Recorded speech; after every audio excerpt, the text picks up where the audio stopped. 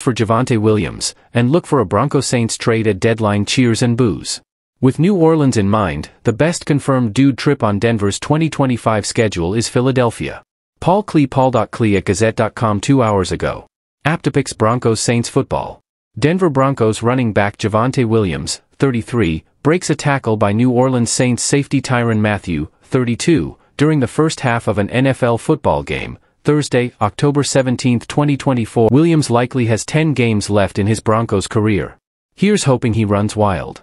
Has anyone seen Bo Nix and Jake the Snake Plumber in the same room? Cheers and boos. Boo. Okay, Drew Brees. Don't frighten Broncos country.